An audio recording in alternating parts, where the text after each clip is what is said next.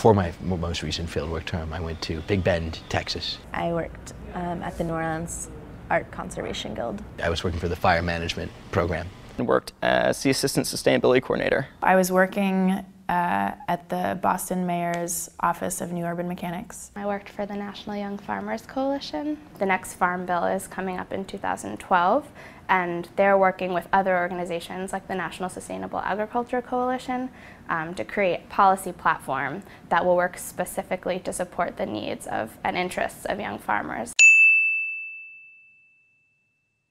Fall term, I kind of study pretty intensely, and then you get kind of burnt out at the end and you say, but, you know, I just wrote a 10-page paper, but what does this do? And that pushes you into fieldwork term. I was relying on buses, trains, hitchhiking, while carrying around like 4 heavy bags at once, you know, including like the film equipment. I'm going to be turning this into a nonprofit organization called Music in the Key of Peace. This project that I started here is something that I plan on working on for the rest of my life, or until the conflict is solved. I did not expect to have such a strong connection to the place where I went.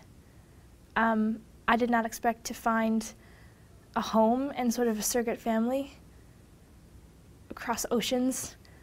I didn't expect to fall in love with a new culture.